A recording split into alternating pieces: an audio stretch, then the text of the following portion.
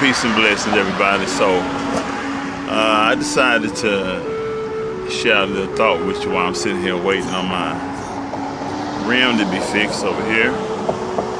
And the thought is this here.